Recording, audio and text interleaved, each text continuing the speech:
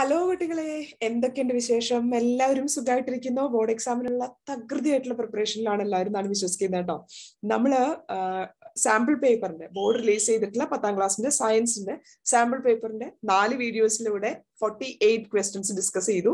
ഇത് sample paper discuss ചെയ്യുന്ന അവസാനത്തെ വീഡിയോ ആണ്. ഇന്നത്തോടുകൂടി അല്ലെങ്കിൽ ഈ ഒരു വീഡിയോയോട് കൂടി നമ്മളെല്ലാ 60 ക്വസ്റ്റ്യൻസിന്റെയും കറക്റ്റ് ആയിട്ടുള്ള എക്സ്പ്ലനേഷനോട് കൂടിയിട്ടുള്ള ആൻസർ മനസ്സിലാക്കും എന്നാണ് വിശ്വസിക്കുന്നത്. അപ്പൊ എല്ലാവരും നല്ല രീതിയിൽ തന്നെ മനസ്സിലാക്കി പഠിക്കുക. ഇന്ന് നമ്മൾ ഉൾപ്പെടുത്തിയിട്ടുള്ള ലാസ്റ്റ് 12 ക്വസ്റ്റ്യൻസ് സെക്ഷൻ സി എന്നുള്ളതാണ്. 3 കേസ് സ്റ്റഡി ബേസ്ഡ് ക്വസ്റ്റ്യൻസ് ആണ്. ഒരു ഫിസിക്സ് റിലേറ്റഡ്, ഒരെണ്ണം ബയോ റിലേറ്റഡ് ആണ്, ഒരെണ്ണം കെമിസ്ട്രി റിലേറ്റഡ് ആയിട്ടുള്ളതാണ്. അപ്പൊ ഈ കേസ് ബേസ്ഡ് ക്വസ്റ്റ്യൻസ് കൂടെ ഡിസ്കസ് ചെയ്ത് കഴിഞ്ഞാൽ സാമ്പിൾ പേപ്പർ ഡിസ്കഷൻ കംപ്ലീറ്റ് ആവും.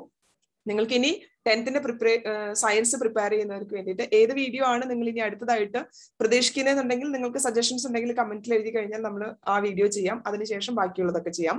ഞാൻ ഉദ്ദേശിക്കുന്നത് ലൈറ്റ് റിഫ്ലക്ഷൻ ആൻഡ് റിഫ്രാക്ഷൻ എന്ന് പറയുന്ന ചാപ്റ്ററിൽ നിന്നാണ് പ്രോബ്ലംസ് എല്ലാം ഉള്ളത്. അപ്പൊ അതിന്റെ പ്രോബ്ലംസ് സോൾവ് ചെയ്യാനായിട്ടുള്ള ഈസി മെത്തേഡ്സ് ഒക്കെ ഉൾപ്പെടുത്തുന്ന ഒരു വീഡിയോ പെട്ടെന്ന് ചെയ്യാമെന്നാണ് വിചാരിക്കുന്നത്. നിങ്ങൾക്ക് ഏതെങ്കിലും ടോപ്പിക് കൂടുതലായിട്ട് എക്സ്പ്ലനേഷൻ ആവശ്യമുള്ളതുണ്ടെങ്കിൽ സജസ്റ്റ് ചെയ്താൽ നമുക്ക് അത് ചെയ്യാം. ഓക്കെ, വീഡിയോയിലോട്ട് കടക്കുന്നതിനേക്കാളും മുന്നേ ആയിട്ട് നിങ്ങളുടെ പലരിലും എന്താ പറയാ 10th തന്നെ നിങ്ങൾ ഫോക്കസ്ഡ് ആയിരിക്കും. നീറ്റ് എക്സാം ഒക്കെ എഴുതണം എന്ന് വിചാരിച്ചിരിക്കുന്നവരുണ്ടായിരിക്കും.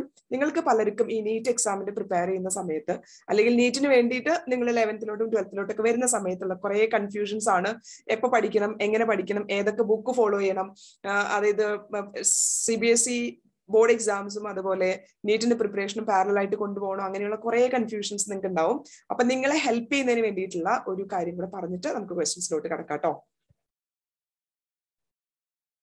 നീറ്റ് എക്സാമിന് വേണ്ടി പിള്ളേരെ പ്രിപ്പയർ ചെയ്യിക്കുന്നതിൽ ഒരു വളരെ വലിയ പങ്ക് വഹിക്കുന്ന ഒരു ഓൺലൈൻ പ്ലാറ്റ്ഫോമാണ് അക്കാഡമിയുടെ നീറ്റ് UG പ്രിപ്പറേഷൻ പ്ലാറ്റ്ഫോം എന്ന് പറയുന്നത്. അപ്പൊ അവര് ടോപ്പ് എഡ്യൂക്കേറ്റേഴ്സിനും അതുപോലെ തന്നെ ടോപ്പ് റാങ്കേഴ്സിനും ഉൾപ്പെടുത്തിക്കൊണ്ട് ഒരു free guidance session October 30th plan ചെയ്യുന്നുണ്ട്. Between 10 AM and 12 PM Indian standard ടൈമാണ് ഞാൻ പറയുന്നത്. അപ്പൊ ഇത് കംപ്ലീറ്റ്ലി നിങ്ങൾക്ക് ഫ്രീ ആയിട്ട് ഈ ഒരു ഗൈഡൻസ് സെഷൻ അറ്റൻഡ് ചെയ്യാൻ പറ്റും. അപ്പൊ സമയമുള്ളവരൊക്കെ തന്നെ ഈ ഫ്രീ സെഷൻ അറ്റൻഡ് ചെയ്യാൻ ശ്രമിക്കുക. നിങ്ങൾക്ക് ഫ്രീ ആയിട്ട് എൻറോൾ ചെയ്യണമെന്നുണ്ടെങ്കിൽ എന്റെ കോഡ് JESNOF എന്നുള്ള ജസ്റ്റ്നോഫ് എന്ന് പറയുന്ന കോഡ് യൂസ് ചെയ്യുകയാണെങ്കിൽ ഇത് നിങ്ങൾക്ക് കംപ്ലീറ്റ്ലി ഫ്രീ ആയിട്ട് തന്നെ എൻറോൾ ചെയ്യാവുന്നതാണ്. നിങ്ങളുടെ മുന്നിലുള്ള കുറെ ക്വസ്റ്റ്യൻസിന്റെ ആൻസർ ആണ് 2 സെഷനിലൂടെ അവർ ക്ലിയർ ചെയ്യാൻ ഉദ്ദേശിക്കുന്നത്.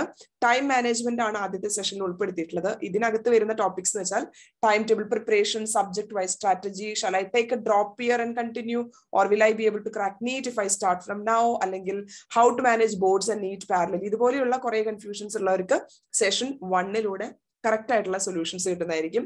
രണ്ടാമത്തെ സെഷനിൽ അക്കാഡമിക് മാനേജ്മെന്റ് ആണ് ഉൾപ്പെടുത്തിയിട്ടുള്ളത്. അതിനകത്ത് നിങ്ങൾക്ക് വിച്ച് ബുക്സ് ടു ഫോളോ, അല്ലെങ്കിൽ how to make notes, how PYQs and MCQs are going to help you, whether to focus on the theory or the questions, how many hours to study. ഇതുപോലെയുള്ള കുറെ questions നിങ്ങളുടെ എല്ലാവരും മനസ്സിൽ ഇങ്ങനെ ponder ചെയ്തുകൊണ്ടിരിക്കുന്നുണ്ടായിരിക്കും. ഇതിനെല്ലാം ഉത്തരമാണ് അക്കാഡമിയുടെ ഈ ഒരു ഫ്രീ ഗൈഡൻസ് സെഷനിലൂടെ കിട്ടാൻ പോകുന്നത് from the top educators and the top rankers. അപ്പൊ എല്ലാവരും നീറ്റിന് വേണ്ടി ഉദ്ദേശിക്കുന്ന കുട്ടികളുണ്ടെങ്കിൽ എല്ലാവരും ഈ ഒരു സെഷൻ അറ്റൻഡ് ചെയ്യാനായിട്ട് ശ്രമിക്കാം. ഫ്രീ ആയിട്ട് തന്നെ എൻറോൾ ചെയ്യാൻ പറ്റുന്നതാണ്. അപ്പൊ നമുക്ക് സമയം കളയാതെ നമ്മളുടെ ക്വസ്റ്റ്യൻസിലോട്ട് കടക്കാം. ഓക്കെ, സാമ്പിൾ പേപ്പറിന്റെ സൊല്യൂഷൻസ് നമ്മൾ 4 പാർട്ട് ഓൾറെഡി ചെയ്തു. നമ്മൾ 48 ക്വസ്റ്റ്യൻസ് ഡിസ്കസ് ചെയ്തു. ഇന്ന് നമ്മൾ ഉദ്ദേശിക്കുന്നത് section സിയിലുള്ള 3 case study based question. ഓരോ കേസിന്റെ കൂടെയും 4 ക്വസ്റ്റ്യൻസ് ഉണ്ട്. അങ്ങനെ ഓൾ ടുഗെദർ 12 ക്വസ്റ്റ്യൻസ് ആണ് സെക്ഷൻ സിയിലുള്ളത്. പക്ഷെ നമ്മൾ അതിൽ നിന്ന് ഏതെങ്കിലും 10 ക്വസ്റ്റ്യൻസ് ആണ് അറ്റംപ്റ്റ് ചെയ്യേണ്ടത്. ഇറ്റ്സ് നോട്ട് മാൻഡേറ്ററി, അതായത് ഏതിൽ നിന്നുള്ള അങ്ങനെ പിക്ക് ചെയ്യണമെന്നൊന്നുമില്ല. തന്നിരിക്കുന്ന 3 കേസ് സ്റ്റഡിയിൽ ഉൾപ്പെട്ടിട്ടുള്ള 12 ക്വസ്റ്റ്യനിൽ നിന്ന് ഏതെങ്കിലും 10 നിങ്ങൾ ആൻസർ ചെയ്യേണ്ടത്. ഓക്കെ, അപ്പൊ നമുക്ക് ആദ്യത്തെ കേസ് എന്താണെന്ന് വായിച്ചു നോക്കാം. ഇത് ന്യൂ ഇന്ത്യൻ എക്സ്പ്രസിൽ 9 March 2021 വന്നിട്ടുള്ള ഒരു ന്യൂസിനെ ബേസ് ചെയ്തിട്ടുള്ള ഒരു ക്വസ്റ്റ്യൻ ആണ്. അപ്പൊ ന്യൂസ് എന്താണ് നമുക്കൊന്ന് വായിച്ചു നോക്കാം. The salt pants in Marakanam, a port town about 120 kilometers from Chennai, are the 3rd largest producer of salt in Tamil Nadu. Separation of salt from water is a laborious process, and the salt obtained is used as a raw material for manufacture of various sodium compounds. നമ്മൾ പഠിക്കുന്നതാണ് അല്ലേ. One such compound is sodium hydrogen carbonate, used in baking soda as an antacid and in soda acid fire extinguishers. The table shown the mass of various compounds obtained when 1 liter of sea water is evaporated. ഇത് ടേബിളിൽ കുറച്ച് values ഒക്കെ തന്നിട്ടുണ്ട്. ഏതൊക്കെ compounds ആണ് evaporate ചെയ്തെടുത്തിരിക്കുന്നത്? Sodium chloride, അതാണ് ഏറ്റവും കൂടുതലായിട്ട് കിട്ടിയിട്ടുള്ളത്. പിന്നെ വന്നിരിക്കുന്നത് magnesium chloride, magnesium sulphate, calcium sulphate, calcium carbonate. ഇതിനെല്ലാം ഫോർമുല കൊടുത്തിട്ടുണ്ട്. Mass of solid per gram ഇതെല്ലാം കൊടുത്തിട്ടുണ്ട്. Total salt obtained is 45 grams. Okay, ഇനി നമ്മളുടെ ചോദ്യങ്ങളിലോട്ട് കിടക്കാം. ആദ്യത്തെ ചോദ്യം ഇതാണ്, which compound in the table reacts with acid to release carbon dioxide? Carbon dioxide release ചെയ്യണമെന്നുണ്ടെങ്കിൽ സോൾട്ടിന്റെ ഫോർമാറ്റ് കാർബണേറ്റ് ആയിരിക്കണം. അതൊന്നാമത്തെ കാര്യം. അല്ലെങ്കിൽ നമുക്ക് ആലോചിച്ചാൽ അറിയാം, കാർബൺ ഡയോക്സൈഡ് റിലീസ് ചെയ്യണമെന്നുണ്ടെങ്കിൽ തന്നിരിക്കുന്ന സോൾട്ടിൽ കാർബണും വേണം, ആരും വേണം, ഓക്സിജനും വേണം. നോക്കാം. സോഡിയം ക്ലോറൈഡ് കാർബൺ ഇല്ല, ഓക്സിജൻ ഇല്ല, പറ്റില്ല.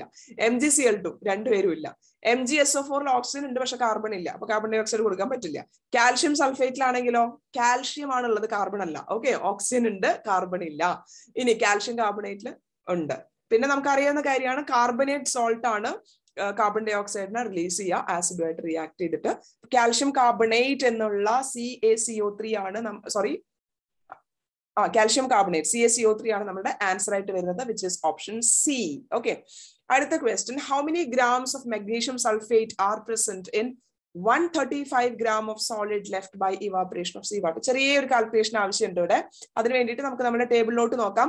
45 grams of സോൾട്ടില് എത്ര മെഗ്നീഷ്യം സൾഫേറ്റ് ഉണ്ട്? 6 gram ആണ് മെഗ്നീഷ്യം സൾഫേറ്റ് ഉള്ളത്. അപ്പോ 1 ഗ്രാമിനകത്ത് എത്രയുണ്ട്? 45 ഗ്രാമിനകത്ത് 6 gram ആണ് മെഗ്നീഷ്യം സൾഫേറ്റ്. അപ്പൊ 1 ഗ്രാമിനകത്താണെങ്കിലോ എത്ര കിട്ടും നമുക്ക്? 6 divided by 45, റൈറ്റ്? 45 ഗ്രാമില് എടുത്തു കഴിഞ്ഞാൽ ടോട്ടൽ സോൾട്ടിന്റെ അളവ് 45 ആണെങ്കിൽ അതിൽ 6 ആണ് മെഗ്നീഷ്യം സൾഫേറ്റ് ഉള്ളൂ. അപ്പൊ 1 ഗ്രാം ഉള്ളതെന്നുണ്ടെങ്കിലോ 6/45. കാൽക്കുലേഷൻ എല്ലാവർക്കും മനസ്സിലായി എന്ന് വിചാരിക്കുന്നു.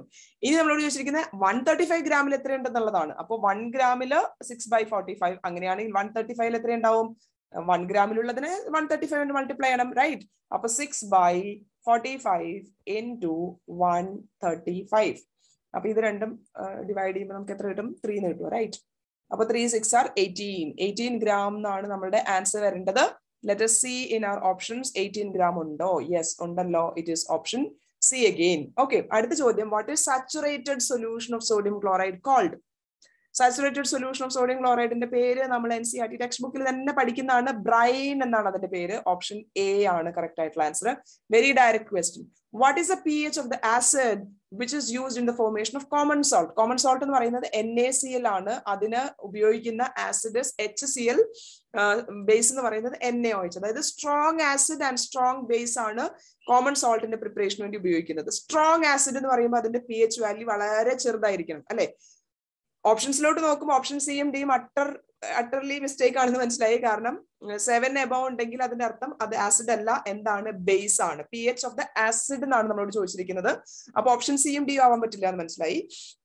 എയും ബിയും നോക്കുമ്പോൾ എയുടെ ആണ് pH വാല്യൂ കുറവ്. pH വാല്യൂ ഏറ്റവും കുറഞ്ഞു നിൽക്കുമ്പോൾ it is becoming stronger acid. pH value between 6 to 8 എന്ന് പറയുമ്പോൾ അത് വളരെ വീക്ക് ആയിട്ടുള്ള ഒരു ആസിഡ്. 7 വന്നു കഴിഞ്ഞാൽ അത് ന്യൂട്രൽ ആണ്, 8 വന്നു കഴിഞ്ഞാൽ അത് ബേസ് ആണ്. അപ്പൊ pH ബിറ്റ്വീൻ 6 to 8 എന്നുള്ളതും റോങ് ആണ്. ഓപ്ഷൻ എ ബിറ്റ്വീൻ 1 to 3 എന്നുള്ള സ്ട്രോങ് ആസിഡ് ആണ് വേണ്ടത്. അപ്പൊ ഈ 4 ക്വസ്റ്റ്യൻസ് എങ്ങനെയാണ് ചെയ്തതെന്ന് മനസ്സിലായല്ലോ. ഇനി തന്നിരിക്കുന്ന കേസ്, ഇത് നമ്മളുടെ ഒരു ആക്ടിവിറ്റി ആണ്. ഫോട്ടോസിന്തസിന്റെ ഒരു ആക്ടിവിറ്റി നമ്മളെല്ലാം പഠിക്കുന്നതും കൂടെയാണ്. ആക്ടിവിറ്റി ഡിസ്ക്രൈബ് ചെയ്തിട്ടുണ്ട്. Figure Sean below represent an activity two prove the requirement four photosynthesis. ഫോട്ടോസിന്തസിന്റെ requirements എന്തൊക്കെയാണെന്ന് നമുക്ക് അറിയാലോ. സൺലൈറ്റ് വേണം, കാർബൺ ഡൈ ഓക്സൈഡ് വേണം, വാട്ടർ വേണം, ഇതെല്ലാം വേണം. ഓക്കെ, അപ്പൊ ഇതിൽ ഏതോ ഒരു കമ്പൗണ്ടിന്റെ റിക്വയർമെന്റ് പ്രൂവ് ചെയ്യാനുള്ളതാണ് ഈ ഒരു setup. During this activity 2 healthy potted plants were kept in dark for 72 hours. After 72 hours, KOH is kept in the watch glass in setup X. ഈ KOH കീപ്പ് ചെയ്യുന്നതിന്റെ അർത്ഥം എന്തിനാണെന്ന് മനസ്സിലായല്ലോ, അറിയാമെന്ന് വിചാരിക്കുന്നു, പഠിച്ചിട്ടുണ്ടായിരുന്നു. കാർബൺ ഡൈ ഓക്സൈഡ് ഉണ്ടെങ്കിൽ അതിനെ അബ്സോർബ് ചെയ്യുക എന്നുള്ളതാണ് KOHന്റെ ധർമ്മം. Okay, but not in setup Y, which means setup XL carbon dye oxide ഇല്ല. ഇനി അഥവാ ഉണ്ടെങ്കിൽ അതിനെ അബ്സോർബ് ചെയ്യാനാണ് KOH എടുത്ത് വെച്ചിരിക്കുന്നത്. അപ്പൊ KOH ഉള്ളത് കൊണ്ട് തന്നെ സെറ്റപ്പ് എക്സിൽ ആരില്ല? കാർബൺ ഡൈ ഓക്സൈഡ് ഇല്ല. അപ്പൊ അവിടെ ഫോട്ടോസിന്തസിസ് നടക്കില്ല. കാരണം carbon dye oxide is essential for photosynthesis. അപ്പൊ നമുക്ക് മനസ്സിലായി എക്സിൽ എന്ത് നടക്കില്ല? ഫോട്ടോസിന്തസിസ് നടക്കില്ല, സ്റ്റാർച്ച് പ്രൊഡ്യൂസ് ചെയ്യാൻ പറ്റില്ല. വൈക്കകത്ത് ഇതൊന്നും വെക്കാത്തതുകൊണ്ട് തന്നെ കൃത്യമായിട്ടുള്ള ഫോട്ടോസിന്തസിസ് നടക്കും. Both these setups R air tight and have been kept in light four 6 hours. സൺലൈറ്റിന്റെ presence വേണം, അപ്പൊ അതുകൊണ്ട് തന്നെ സ്റ്റാർച്ച് ഉണ്ടാവും. Then iodine test is performed with 1 leaf from each of the plants. ഈ ലീഫില് ഫോട്ടോസിന്തസിസ് നടന്നിട്ടുള്ള ലീഫിൽ എന്തുണ്ടാവും? സ്റ്റാർച്ചിന്റെ പ്രസൻസ് ഉണ്ടായിരിക്കും. അപ്പോ എക്സ് എടുത്തിട്ടുള്ള ലീഫിൽ സ്റ്റാർച്ചിന്റെ പ്രസൻസ് ഉണ്ടാവോ? ഇല്ല, അവിടെ ഫോട്ടോസിന്തസിസ് നടക്കില്ല. കാരണം കാർബൺ ഡൈ ഓക്സൈഡ് ഇല്ല. KOH വെച്ചതുകൊണ്ട് തന്നെ കാർബൺ ഡൈ ഓക്സൈഡിന് അത് അബ്സോർബ് ചെയ്ത് പോകും. ഫോട്ടോസിന്തസിസ് എക്സിൽ നടക്കില്ല. അപ്പൊ അതിന്റെ ലീഫിൽ എന്തുണ്ടാവില്ല? സ്റ്റാർച്ച് ഉണ്ടാവില്ല. അപ്പൊ അയഡിൻ ടെസ്റ്റ് ഫെയിൽ ആവാൻ പോകുന്നത് എക്സിലാണ്. ബൈക്ക് അയഡിൻ ടെസ്റ്റ് ട്രൂ ആയിരിക്കും. അയഡിൻ സ്റ്റാർച്ചിന്റെ പ്രസൻസിൽ എന്ത് കളറാണ് കാണിക്കുക എന്നുള്ളത് നമുക്കറിയാലോ. അപ്പൊ നമുക്ക് ക്വസ്റ്റ്യൻസിലോട്ട് വരാം. ഇത്രയും കാര്യങ്ങൾ നമ്മൾ ഈ സെറ്റപ്പിൽ നിന്ന് മനസ്സിലാക്കി വെച്ചിട്ടുണ്ട് കേട്ടോ. ആദ്യത്തെ ചോദ്യം ഇതാണ്: this experimental setup is used to prove the essentiality of which of the following requirements of photosynthesis. പറഞ്ഞു കഴിഞ്ഞു കാർബൺ ഡൈ ഓക്സൈഡിന്റെ റിക്വയർമെന്റ്. അപ്പൊ ഓപ്ഷൻ സി ആണ് കറക്റ്റ് ആയിട്ടുള്ള ആൻസർ വരുന്നത്. Function of KOH is to absorb whom? Carbon dye oxide it self. അപ്പൊ അതുകൊണ്ട് ഇതിന്റെ option B ആണ് കറക്റ്റ് ആയിട്ട് വരുന്നത്, കാർബൺ ഡൈ ഓക്സൈഡ്. ഓക്കെ, അടുത്തത് which of the following statement shows the correct result of iodine test performed on the leaf? ഈ എന്താ പറയാ, എക്സില് കാർബൺ ഡൈ ഓക്സൈഡ് ഇല്ല, അതുകൊണ്ട് തന്നെ ഫോട്ടോസിന്തസിസ് നടക്കില്ല, സ്റ്റാർച്ച് ഉണ്ടാവില്ല. അപ്പൊ അയഡിൻ ഒരു കളർ ചേഞ്ചും കാണിക്കില്ല. അതേസമയം സ്റ്റാർച്ച് പ്രൊഡ്യൂസ് ചെയ്തിട്ടുള്ള വൈയിലാണെങ്കിൽ അയഡിൻ ടെസ്റ്റ് നടത്തുമ്പോൾ സ്റ്റാർച്ചിന്റെ പ്രസൻസ് കാണിക്കുന്നത് ബ്ലൂ ബ്ലാക്ക് കളറാണ്. അപ്പൊ റെഡ് കളർ എന്നൊക്കെ എഴുതിയിട്ടുള്ള ഓപ്ഷൻ സി എം ഡി നമ്മൾ വായിക്കുക വേണ്ട, അത് തെറ്റാണ്. ബ്ലൂ ബ്ലാക്ക് എന്ന് എഴുതിയിട്ടുള്ള 2 ഓപ്ഷൻ മാത്രം വായിച്ചാൽ മതി. Blue black color would be obtained on the leaf of plant X. അല്ല, എക്സിലല്ല കിട്ടാൻ പോകുന്നത്, എക്സിൽ സ്റ്റാർച്ച് ഇല്ല. അപ്പൊ blue black colour would be obtained on the leaf of plant Y and no change in colour on the leaf of plant X. Option B ആണ് correct ആയിട്ട് വന്നത് അല്ലെ. ഇനി അടുത്ത ക്വസ്റ്റൻ എന്താ? Which of the following setups can be followed for making the apparatus tight? Air tight ആക്കാൻ വേണ്ടിയിട്ട് നമ്മൾ ഈ എക്സ്പെരിമെന്റ് ചെയ്യുന്ന സമയത്ത് അതിന് എടുക്കുന്ന പ്രിക്കോഷൻസ് ഇതാണ്. ഒന്നാമത്തെ പ്ലാന്റ് നമ്മൾ ഗ്ലാസ് പ്ലേറ്റിൽ വെക്കാൻ പറയും. അപ്പോ ഈ ഫസ്റ്റ് കാര്യം നമ്മൾ ചെയ്യാറുണ്ട്. യൂസിങ് സക്ഷൻ പമ്പ്, സക്ഷൻ പമ്പോ അല്ലെങ്കിൽ വാക്യൂം ഒന്നും നമ്മൾ ക്രിയേറ്റ് ചെയ്യാറില്ല. അപ്പൊ അത് രണ്ടും റോങ് ആണ്. അതായത് സക്ഷൻ പമ്പ് ഉപയോഗിക്കില്ല, വാക്യൂം ക്രിയേറ്റ് ചെയ്യില്ല. എന്ത് ചെയ്യും? ഗ്ലാസ്സിൽ വെക്കും. അതുപോലെ തന്നെ സീൽ ചെയ്യാൻ വേണ്ടിയിട്ട് വാസലിൻ പോലെയുള്ള സീലേഴ്സ് ആണ് അപ്ലൈ ചെയ്യുക. അപ്പൊ അപ്ലൈയിങ് വാസലിൻ എന്ന് പറയുന്നതും കറക്റ്റ് ആയിട്ടുള്ള പ്രൊസീജിയർ ആണ്. അപ്പൊ 1 and 3 എന്ന് കൊടുത്തിരിക്കുന്നത് ഓപ്ഷൻ സിയിലാണ്. അപ്പൊ ഇതും ഓപ്ഷൻ സി ആണ്. ഈ കേസ് ബേസ്ഡ് മിക്കവാറും ഓപ്ഷൻ സി ആണ് ആൻസർ വന്നത്. അല്ല, ബിയും വരുന്നുണ്ട് അല്ലെ, കുഴപ്പമില്ല. Okay, fine. അപ്പൊ ഇതാണ് നമ്മളുടെ ബയോളജി എന്നുള്ള കേസ് ബേസ്ഡ് ക്വസ്റ്റ്യൻ. ഇനി coming to physics. Noor, young student, was trying to demonstrate some properties of light in her science project. Science project ചെയ്യാൻ വേണ്ടി ഭയങ്കര enthusiastic ആയിട്ടുള്ള യങ് ആയിട്ടുള്ള സ്റ്റുഡന്റ് ആണ് നമ്മളുടെ നൂർ. ഓക്കെ, നൂർ എന്ത് ചെയ്തു? She kept some X inside the box as shown in the figure. ഫിഗറിൽ താഴെ വരുന്നുണ്ട്. ഒരു എക്സ് എന്ന് പറയുന്ന സാധനം എടുത്ത് വെച്ചു. എക്സ് എന്താണ് നമ്മളോട് നൂറ് വെളിപ്പെടുത്തിയിട്ടില്ല കേട്ടോ. And with the help of A laser pointer made light rays pass through the holes on one side of the box. She had a small butter paper screen to see the spots of light being cast as they emerged. Okay, അപ്പൊ ഈ X എന്ന് പറയുന്ന ഒരു surprise element ആണ് നൂറ് ഒരു ബോക്സിനകത്ത് എടുത്ത് വെച്ചിരിക്കുന്നത്. എന്നിട്ട് എന്ത് ഉപയോഗിച്ചു? ലേസർ ലൈറ്റ് ഉപയോഗിച്ചു. അപ്പൊ പാരലൽ ആയിട്ടുള്ള ബീം ഓഫ് ലൈറ്റ് കടന്നുപോയി. എക്സിന്റെ അപ്പുറത്തോട്ട് നോക്കുമ്പോഴും പാരലൽ ബീം ഓഫ് ലൈറ്റ് തന്നെയാണ് കിട്ടിയത്. ഇങ്ങനെ പാരലൽ ഇവിടെ ഒരു ചെറിയൊരു ഷിഫ്റ്റിംഗ് വന്നിട്ടുണ്ട്. ലാറ്ററൽ ഷിഫ്റ്റ് എന്നൊക്കെ നമ്മൾ വിളിക്കും. അത് ആർക്കാ സംഭവിക്കാറുള്ളത് നമുക്കറിയാം അല്ലെ. നമുക്ക് നോക്കാം. നൂറിന്റെ സർപ്രൈസ് നമ്മൾ ആദ്യം തന്നെ പൊട്ടിക്കാൻ പോവാണേ. ചോദ്യം ഇതാണ്: what could be the X? എന്തായിരിക്കും? ഗ്ലാസ് പ്രിസം അല്ലെ.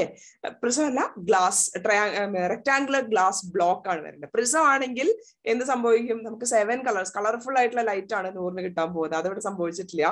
കൺവേർജിങ് ലെൻസ് ആണെങ്കിൽ കൺവേർജിങ് റേസ് ആണ്. അതായത് റേസ് എവിടെയെങ്കിലും മീറ്റ് ചെയ്യുന്ന പോലെ. ഇതല്ലല്ലോ കാണുന്നത്. പാരലൽ സൈഡഡ് ഗ്ലാസ് ബ്ലോക്ക് ആണ് നൂറ് എടുത്തു വെച്ച സർപ്രൈസിങ് എലമെന്റ് ബി. നമുക്ക് ആ ഡയഗ്രം കണ്ടപ്പോൾ തന്നെ നമ്മൾ ഐഡന്റിഫൈ ചെയ്തു അല്ലെ. ഇനി she measured the angle of incidence for both the rays on the left side of the box to be 48.6. Angle of incidence തന്നിട്ടുണ്ട്. പേടിക്കണ്ട, സൈൻ 48.6 നമ്മുടെ ചോദ്യത്തിൽ തന്നെ ഉണ്ടായിരിക്കും. കാരണം നമുക്ക് എല്ലാ ആംഗിൾസും പഠിക്കാൻ പറ്റില്ല അല്ലെ. സൈൻ 30, 45, 60 ഒക്കെയാണ് നിങ്ങൾക്ക് അറിയുന്നത്. അപ്പൊ ഇവിടെ ആംഗിൾ ഓഫ് ഇൻസിഡൻസ് 48 ആണ്, പക്ഷെ സൈൻ ഓഫ് 48.6 നമുക്ക് തന്നിട്ടുണ്ട്. She knew the refractive index is 1.5. What will be the approximate value of angle of refraction? Snell's law of refraction പഠിച്ചിട്ടുള്ളവർക്ക് അറിയാം. N is equal to sin I by sin R. അപ്പൊ നമ്മൾ കണ്ടുപിടിക്കാൻ പോകുന്നത് refractive angle of refraction ആണ്. അപ്പൊ ഇവിടുന്ന് sign R is equal to what? Sin I by N. Sine i എന്ന് വെച്ചാൽ 48.6, സൈൻ 48.6ന്റെ വാല്യൂ നമുക്ക് ഇവിടെ തന്നിരിക്കുന്നു. എന്താണ് 0.75 ഡിവൈഡഡ് ബൈ റിഫ്രാക്റ്റീവ് ഇൻഡെക്സ് എത്രയാ 1.5, which means 75 divided by 150, it's nothing but 1/2 sine of which angle is 1/2? Sine മാത്സിൽ പഠിച്ചില്ലേ, ട്രിഗ്നോമെട്രിയില് sign ഏത് ആംഗിളിനാണ് 1/2 എന്ന് പറയുന്ന ആൻസർ വരിക? സൈൻ 30ക്കാണ് അല്ലെ. അപ്പോ സൈൻ ആർ ഈക്വൽ ടു 1/2 എന്ന് വെച്ചാൽ ആറിന്റെ വാല്യൂ 30 ഡിഗ്രീസ്. ഓപ്ഷൻ സി ആണ് കറക്റ്റ് ആയിട്ട് വന്നത് കേട്ടോ. ഓക്കെ, കേസ് ബേസ്ഡില് കുറെ സി വരുന്നുണ്ട്. ഓക്കെ, പക്ഷെ ഇതൊരു ഹിന്റൊന്നല്ല കേട്ടോ, ഞാൻ ചുമ്മാ പറഞ്ഞതേ ഉള്ളൂ. Her front noted the following observation from this demonstration. 100 ഫ്രണ്ടിനെയും കൂട്ടിയിട്ടാണ് ഈ എക്സ്പെരിമെന്റ് ഒക്കെ ചെയ്തത്. Glass is optically rarer than air. Front അത്ര പോരാ, തെറ്റാണ് ആദ്യം തന്നെ പറഞ്ഞത്. So this is wrong. Air and glass allow light to pass through them with the same velocity. അപ്പൊ 100 ഭയങ്കര സയന്റിസ്റ്റ് ആണ്, പക്ഷെ ഫ്രണ്ട് കുറെ മിസ്കൺസെപ്റ്റ്സ് ഉള്ള ആളാണ്. കാരണം എയറും ഗ്ലാസും ഒരേ സ്പീഡിലല്ല ലൈറ്റിനെ കടത്തിവിടുന്നത്. In air light moves faster, whereas in glass it moves slower. Air is optically rarer than glass. അത് ഓക്കെ, സമ്മതിച്ചു കൊടുക്കാം. അപ്പൊ ഓപ്ഷൻ 3, തേർഡ് കാര്യം ഫ്രണ്ട് പറഞ്ഞത് ശരിയാണ്. എയർ ഒപ്റ്റിക്കലി റെയറർ ആണ്.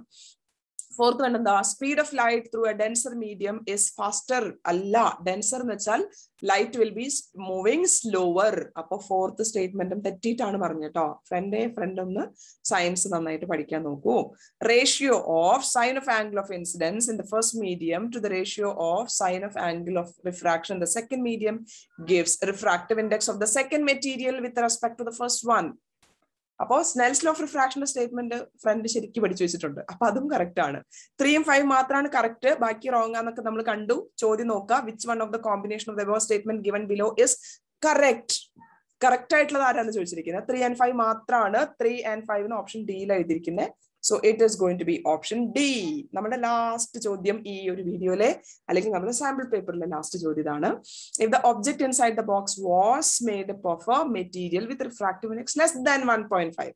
നമ്മളിപ്പോ വെച്ചിരിക്കുന്നത് 100 വെച്ചിരിക്കുന്നത് 1.5 ഉള്ള റിഫ്രാക്റ്റീവ് ഇൻഡെക്സ് ഉള്ള മെറ്റീരിയൽ ആണ്. ഇനി അഥവാ അതിൽ വെച്ചിരുന്ന മെറ്റീരിയലിന് റിഫ്രാക്റ്റീവ് ഇൻഡെക്സ് 1.5നേക്കാൾ കുറവാണെങ്കിൽ എന്ത് സംഭവിക്കുന്നതാണ്? റിഫ്രാക്റ്റീവ് ഇൻഡെക്സ് കുറവുള്ള മെറ്റീരിയൽ വെക്കുകയാണെങ്കിൽ ലാറ്ററൽ ഷിഫ്റ്റിന്റെ വാല്യൂ കുറയാണ് ചെയ്യാം. ഓക്കെ, റിഫ്രാക്റ്റീവ് ഇൻഡെക്സ് കൂടിയാൽ lateral shift will be more. Lateral shift എന്ന് വെച്ചാൽ എന്താ? അതായത് കണ്ടോ, ഇവിടുന്ന് ഇങ്ങനെ വന്നിട്ട് ഇങ്ങോട്ടൊരു ഷിഫ്റ്റിംഗ് സംഭവിച്ചിട്ടുണ്ട്, ചെറിയൊരു ഡിസ്പ്ലേസ്മെന്റ് ഉണ്ടായിട്ടുണ്ട് അല്ലെ. ആ ഡിസ്പ്ലേസ്മെന്റിനെയാണ് ലാറ്ററൽ ഷിഫ്റ്റ് എന്ന് പറയുന്നത്. അപ്പൊ റിഫ്രാക്റ്റീവ് ഇൻഡെക്സ് കൂടുന്നതിനനുസരിച്ച് ലാറ്ററൽ ഷിഫ്റ്റ് കൂടി പോവും. റിഫ്രാക്റ്റീവ് ഇൻഡെക്സ് കുറവുള്ള മെറ്റീരിയൽ ആണ് ഉപയോഗിച്ചെന്നുണ്ടെങ്കിൽ lateral shift would have been less എന്ന് എഴുതിയിരിക്കുന്ന ഓപ്ഷൻ എ ആണ് കറക്റ്റ് ആയിട്ട് വരുന്നത്. ഓക്കെ, അപ്പൊ നമ്മൾ ഡിസ്കസ് ചെയ്ത 60 ക്വസ്റ്റ്യൻസും എല്ലാവർക്കും മനസ്സിലായിട്ടുണ്ടാവും എന്നാണ് വിചാരിക്കുന്നത്. നന്നായിട്ട് പ്രാക്ടീസ് ചെയ്യാം. ഓക്കെ, ഈ ഒരു 60 ക്വസ്റ്റ്യൻസ് എക്സ്പ്ലെയിൻ ചെയ്തതോടുകൂടി നമ്മൾ കുറേയേറെ കാര്യങ്ങളാണ് ഇതിലൂടെ പറഞ്ഞത്. വെറുതെ 60 ക്വസ്റ്റ്യൻ അല്ല, 60 ക്വസ്റ്റ്യന്റെ കൺസെപ്റ്റും കൂടെയാണ് നമ്മൾ പഠിക്കാൻ ശ്രമിച്ചിട്ടുള്ളത്. അപ്പൊ എല്ലാവർക്കും വീഡിയോ ഉപകാരപ്രദമായിട്ടുണ്ടാവും എന്ന് വിചാരിക്കുന്നു. അപ്പൊ എല്ലാവരും നല്ല മിടുക്കന്മാരും മിടുക്കികളായിട്ട് ബോർഡ് എക്സാമിന് വേണ്ടിയിട്ട് നല്ല ഉഷാറായിട്ട് തന്നെ പഠിക്കാൻ ശ്രമിക്കുക കേട്ടോ. Thank you once again for watching my video. Have A wonderful day ahead to all of you.